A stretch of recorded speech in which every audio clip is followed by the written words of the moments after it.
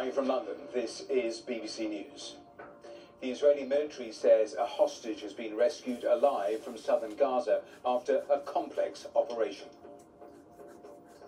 Joy for the family of 52-year-old Qaid Faham al-Qadi, freed after 326 days in captivity.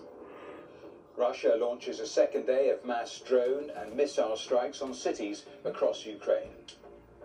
Here in the UK, the Prime Minister says he's inherited an economic black hole and warns future tax and spending decisions will be painful. I'll have to turn to the country and make big asks of you as well, to accept short-term pain for long-term good. The head of the UN warns that Pacific islands are in danger of being wiped out by rising sea levels.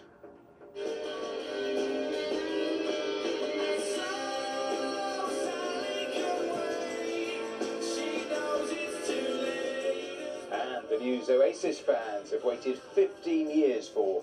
The Gallagher brothers confirmed they'll reunite next summer for a world tour.